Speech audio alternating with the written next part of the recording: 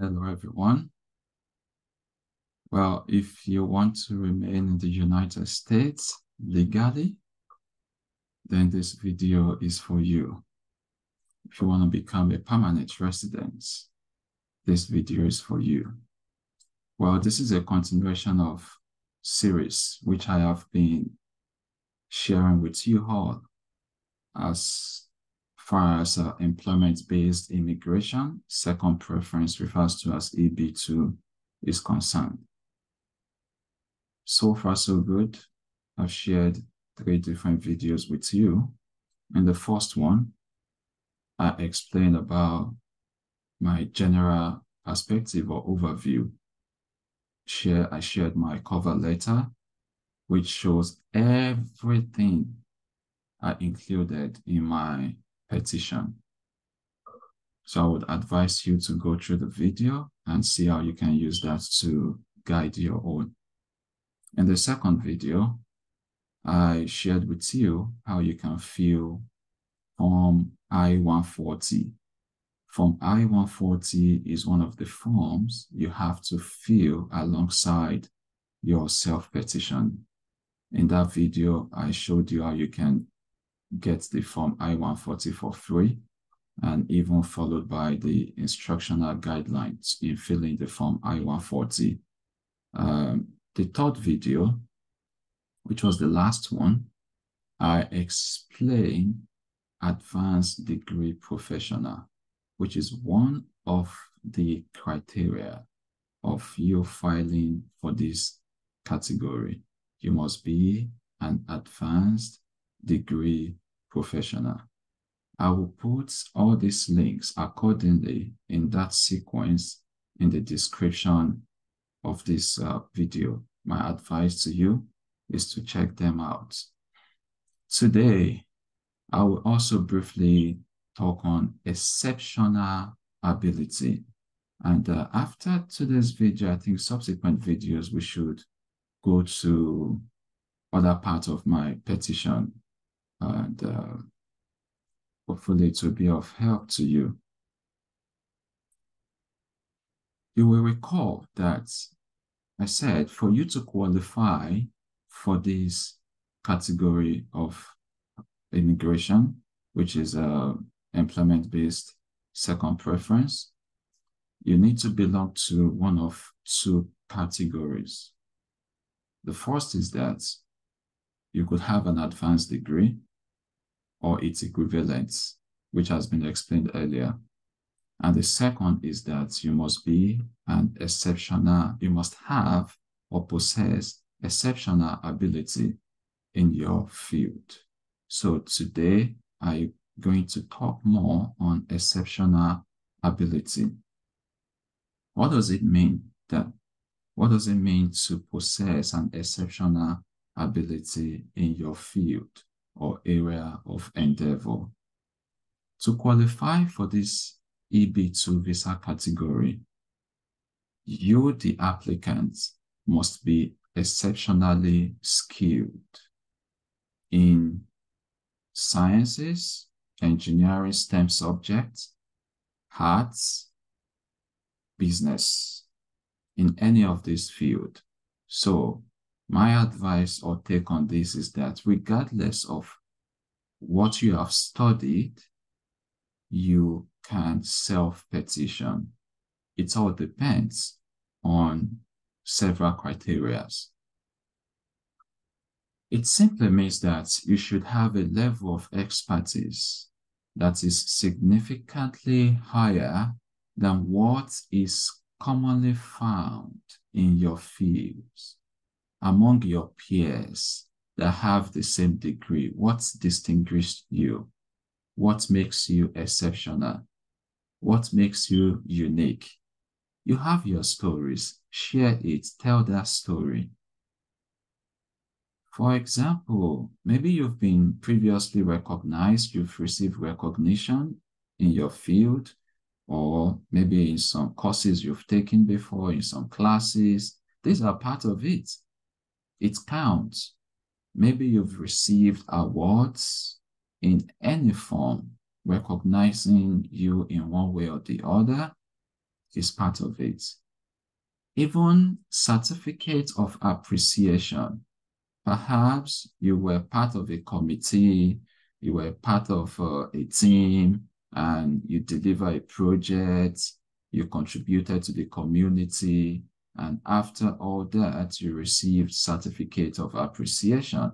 It is part of it, as simple as that. Or even if it's certifications, yes, Mr. A and Mr. B studied computer science.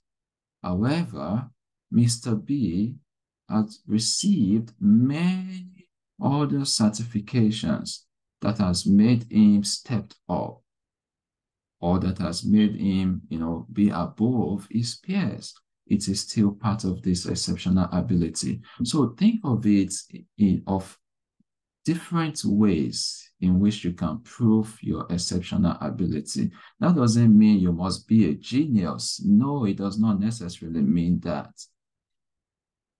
Again, part of the eligibility for this exceptional ability is that it must benefit the United States. Your work should substantially benefit the US now or in the future. This simply means that whatever you claim that you do, whatever you've studied, whether in the sciences, art, or business, should contribute in a meaningful way to the US economy, its culture, its education, and perhaps overall well-being.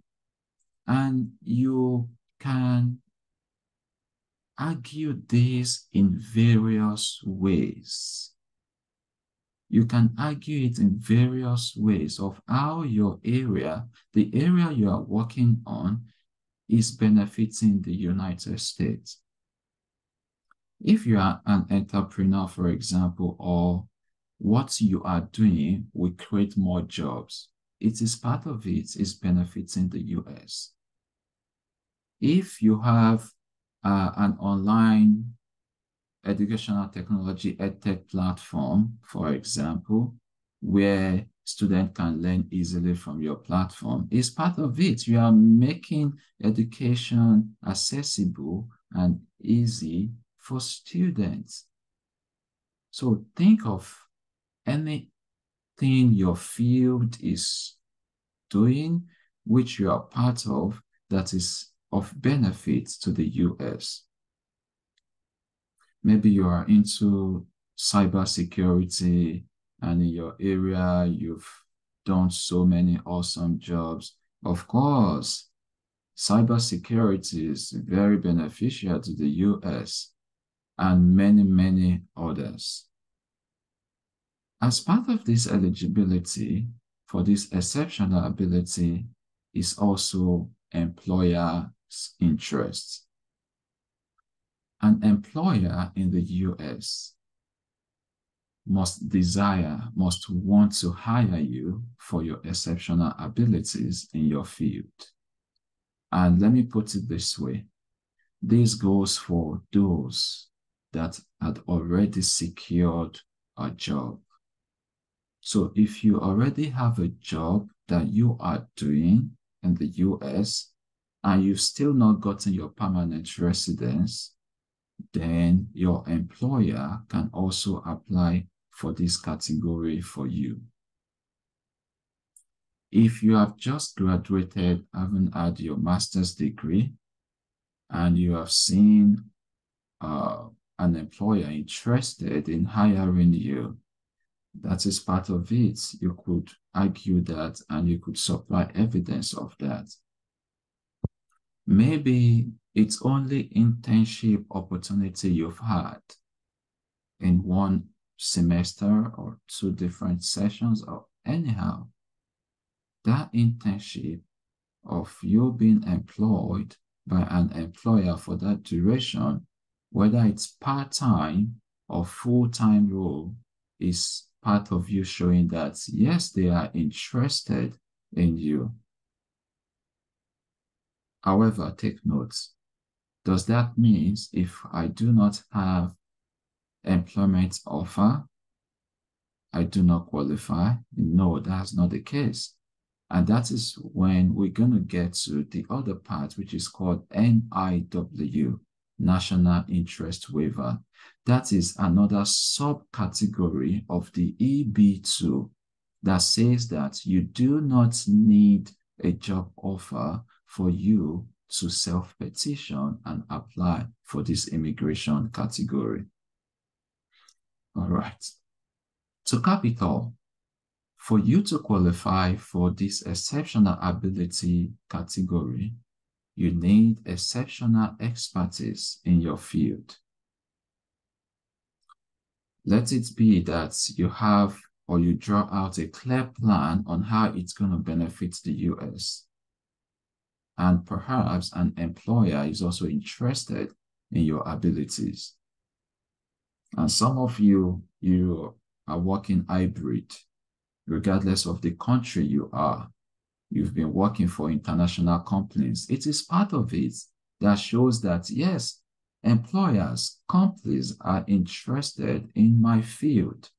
So even if you reside in Africa and you are doing an hybrid, a virtual job, online job for a company in another country, in the UK and the US, this is part of it. You could find this as your evidence as well. All right. Next is, what are some of the evidence you can show for these exceptional abilities? One of it is your academic records, which is what I initially described in my previous video about advanced degree professional.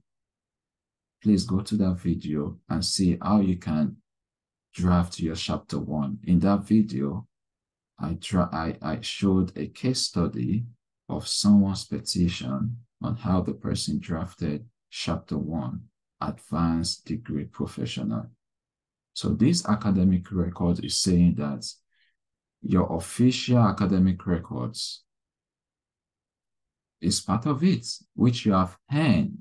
It could be a diploma, a certificate, first degree, for those of you that have master's degree, or even those that had a PhD. You can supply all that as part of your academic records. But let it be that it's also aligned. Your story is coherent, is aligning with the area you are claiming exceptional ability for. So you could provide your transcripts if you have, my advice is that if you have outstanding results, then you want to provide your transcript as part of the exhibit as well. For those of you that have graduated with maybe a first class, a second class upper, or even regardless of the degree, but maybe in some occasions and some courses you did extremely good, you want to point out those parts in your evidence as well. So the second one after academic records is employment experience. So you can present letters from your current or former employers, provided they can confirm, in addition to everything they will say about you, that you have at least 10 years of full-time experience, non-stop, 10 years, progressive, in the area, the field, the occupation where you are claiming exceptional ability of. So if, for example, you had a degree in, say, food science technology, and you are present, you've been working in quality assurance capacity, that aligns. So you want to speak to those experience of yours through your employer. Another one is a professional license or certification, the third one. This is another evidence that you can provide. Think of it this way. You say you are exceptional in a particular field. What other things make you a standout? Do you possess a professional license? Or the question is even, in that field of yours, is license required? If license is required, it will speak well of you if you possess such license, since you are claiming to be exceptional. Or are there certifications that you can do that in one way or the other speaks to your area of exceptional ability? If you provide this evidence, it can speak volume or add weight to your petition. Another one, I think the fourth one now is a salary you've earned before or currently. You can demonstrate that you have earned a significant salary or any other form of compensation for your services to show your exceptional ability. So if you have work experience, you are working and you are being paid, if it's a good salary, you want to show that salary. Or if you've done any freelance service to anyone before, and you've been compensated, you also want to show it. This could be in form of, for the salary part, of course, if you're working, you are employed, you have your pay slip. If you've done the service for someone before, you have invoice. It could be an invoice that is even signed by you, or you have an invoice to that effect that you can show as exhibit. The next one, another form of evidence, is professional membership. If your field that you are claiming to be exceptional as membership, it doesn't speak good of you if you claim you are exceptional in that field and you do not belong to a professional membership. You do not hold a professional membership. So you want to make sure that you have a proof of membership in a professional association that is related to your field. And it could be international, it could be in the US, it could be in another country.